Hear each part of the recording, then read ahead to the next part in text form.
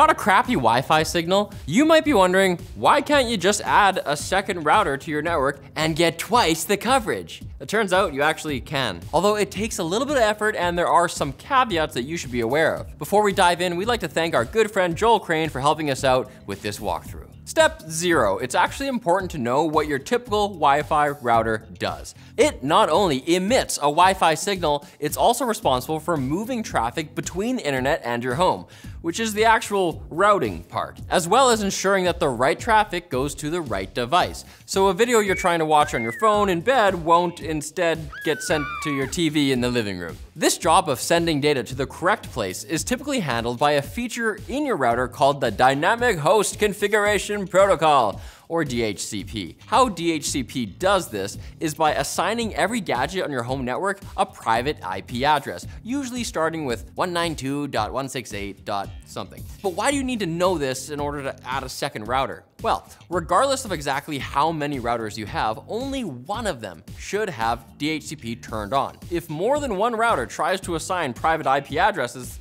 they'll often end up conflicting with each other and assigning different addresses to the same device, which can cause all kinds of errors when that device tries to communicate. So how do you ensure that this does not happen? We'll tell you right after we thank Linode for sponsoring today's video. Linode is a powerful Linux-based cloud computing service from Akamai that's affordable and easy to use. They have a large marketplace with one-click apps to quickly deploy servers for website development, file hosting, database management, video hosting, or even video game servers. Their affordable pricing has no hidden fees, and you only pay for what you use. Best of all, Linode has data centers worldwide and 100% human 24/7, 365 customer service that's reachable by phone, email, or social media. Sign up for a free account today and get a $100 60-day credit on your new Linode account at the link below. Start by hooking up your second router to a PC with an Ethernet cable. Just use one of the LAN ports and manually assign it an IP address in your router settings. Make sure it is not something that's already being used by another device in your network. You can check by going to your primary router's setting page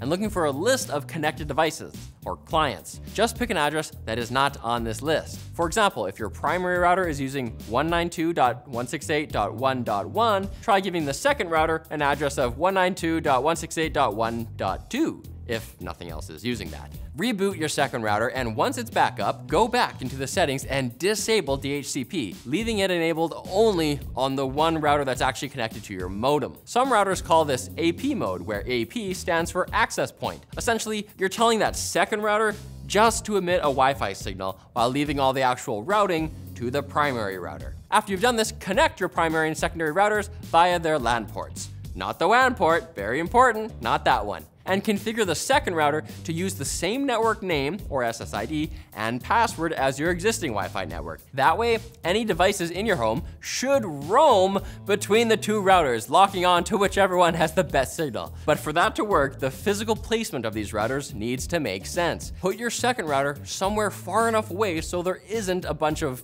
signal overlap, which you can roughly measure with a smartphone signal strength app, but not so far away that you're leaving a big dead zone in between them. You want a healthy Venn diagram. This process can obviously involve some trial and error, and to make matters more complicated, many smart devices are quite stupid in the sense that they'll stay connected to a weak access point for longer than they really should. If you're finding that this is the case when using a second router, you might just want to name it something different and just connect to it manually. Of course, if this all just sounds like a huge pain, it is a bit easier just to get a mesh networking kit off the shelf if you need better Wi-Fi coverage. But if you really do want to use that second router you just have laying around anyway, this guide should at the very least beat strapping a clothes hanger wrapped in tinfoil to your phone. We all have our embarrassing past.